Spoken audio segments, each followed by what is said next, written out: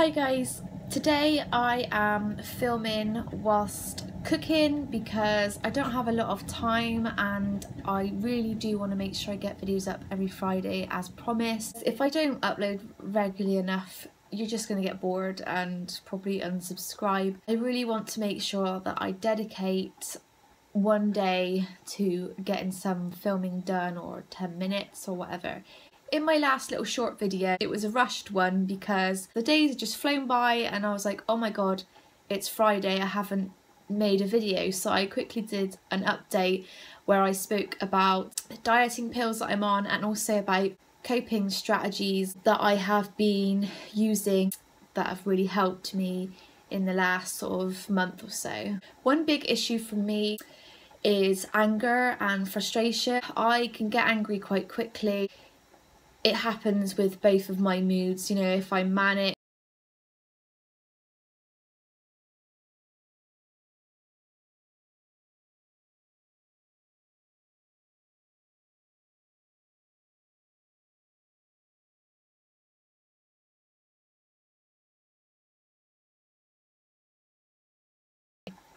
of my anger building up and frustration building up, because it's something that doesn't do you any good. All it does is disturb your inner peace, makes you feel really rotten, and it doesn't serve you. I have been trying to really be aware of how I'm feeling, especially in certain situations, heightening my senses of my own self and trying to prevent things from happening. So I guess that's one of my first strategies, is that I've been becoming very aware of how I'm feeling, making a little mental note as to how I am feeling. Next thing is breathing techniques. I find that when I go out to drive in my car, I can become very anxious and not always I'm aware of that. Somebody will do something on the road that will really bug me, and that inner anger or frustration then comes out, and I can be, you know, swearing at that person or saying something negative about that person because they've bugged me. So one thing I try and do is try to take everything in my stride. If I'm in the car, I am not thinking about anything. I try and clear my mind. All I'm focused on is where I'm going. I just try to relax myself in my driver's seat, because quite often I'll find myself, I'm all tense driving, and I just try and focus on relaxing myself, breathing normally, and that has really helped. It makes my anxiety go down, just helps me not be so uptight. Next coping strategy is trying to see the bigger picture instead of seeing everything through my tunnel vision. This can be really difficult.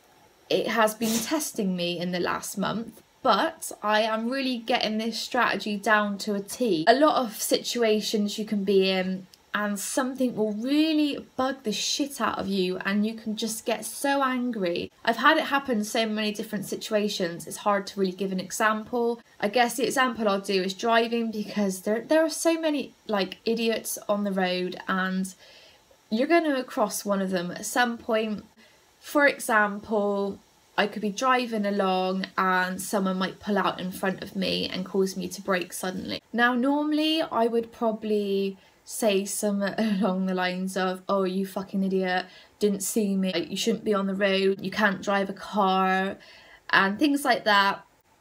It's all just negative things that I would be saying, and you want to eliminate the negativity out of your life because it really doesn't serve you, and the more negativity you're putting out, you're just going to get it back.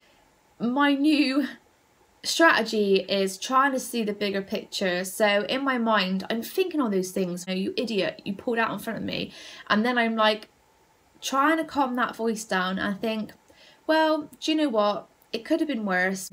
Perhaps he didn't see me, perhaps he was having a bad day, perhaps he's been held up with traffic and he just wanted to get out quickly. And I just sort of try and see the bigger picture and think that perhaps, yes, he might have been in the wrong, but you got to give people a chance to make mistakes, and we all make mistakes. It's just human nature. I just try to control that anger with seeing the bigger picture, and I have been using that a lot recently with certain things. You know, even just something little, like you might text a friend and they don't text back, or they reply short or something like that, and you think, oh, what's up with them, like what's their problem? But it might just be the fact they either didn't see your text message, or they were busy, or something was happening in their life that you didn't know about. I think trying to see the bigger picture can make you feel a lot more of a calmer person, because you're a bit more forgiving and not so judgmental. And I think it's so easy to be judgmental. I don't want to be judgmental. I'm trying to challenge myself to be something different. It's so easy to get angry and aggressive at people, but I don't want to be, because I want to be a happier person, more peaceful person. And also, your inner peace is so important, and you shouldn't let anybody disturb that inner peace. If somebody's going to be aggressive towards you, just put your barrier up, just block them out and be like, okay, whatever, I'm not going to let you affect me, I'm going to stay calm. And I think if you do that, you put that out into the world and you get a lot of good back. And that's what I've been noticing in this past month. I feel almost like a different person, and this is because I've been using these strategies, and I've been really wanting to change and be a better person and not get so angry, because when I get angry, everything goes wrong and it just ruins my whole day. And instead I've changed that, and I've had such good days, and my relationships with people are so much better. It just, everything seems to go more smoothly, and I'm attracting so much more positivity in my life. This is what this video is about, really. It's about your inner peace and using your coping strategies to really test you. And you know, if you want to change, then you really will. Also, this video is about controlling your triggers. Now, I can't really give too much like advice on this, because everybody's triggers are so different.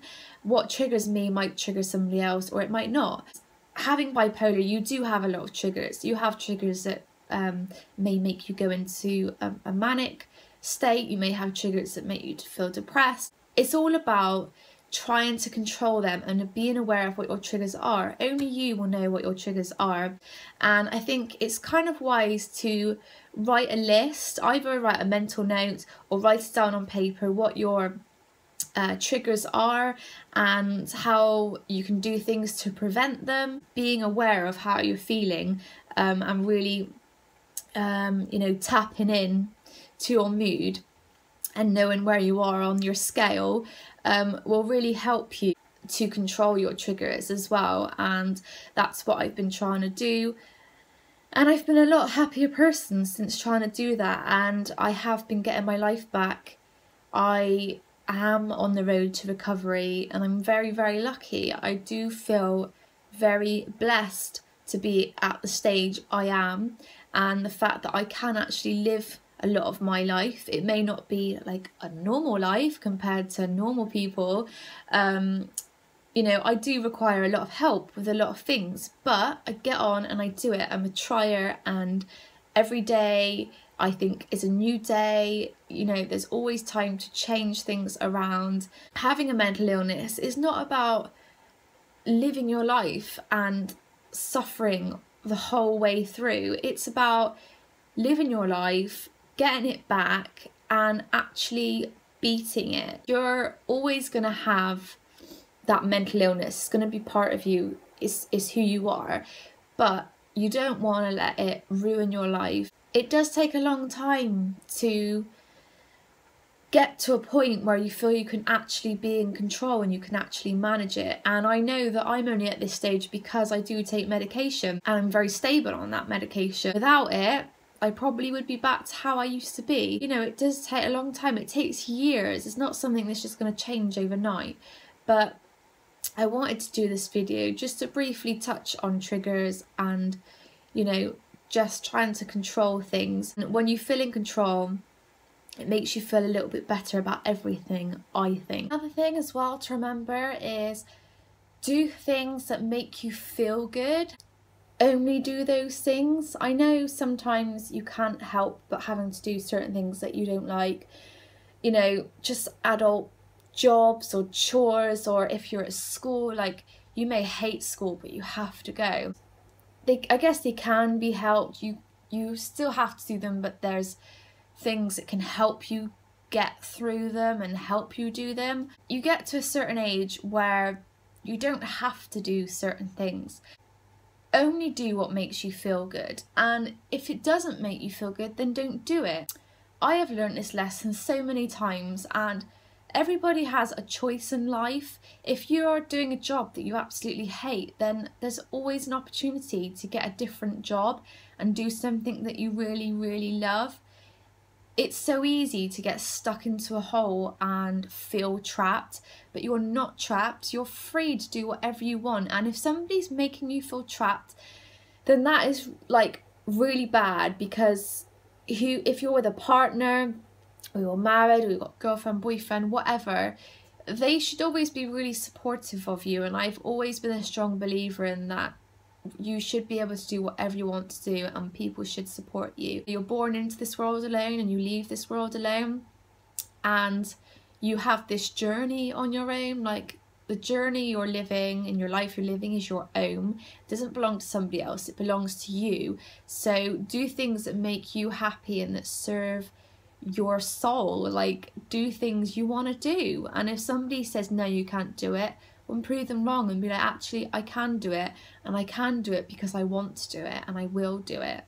And it's about having that inner strength to get you out of dark times, and to I always think, aim high.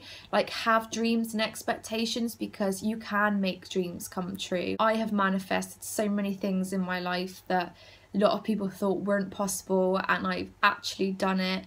Even this house that I'm living in now, it was so impossible really for me to have gotten it with my situation and the fact that I have an animal, and I was so focused on what I wanted, and I was so focused that I wanted to live in this house, that I got it, and I had special permission from my dog, and I was able to live here.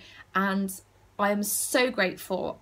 Always be grateful for what you have, because there's so many people that don't have anything or have a lot less than you. Have gratitude, and always aim high, and know that your dreams can become a reality.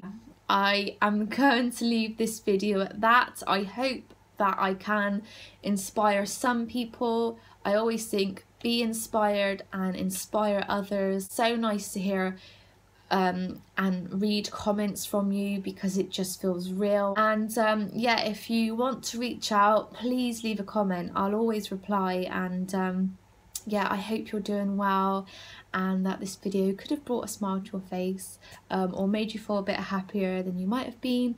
And yeah guys, I'll see you very soon. Bye.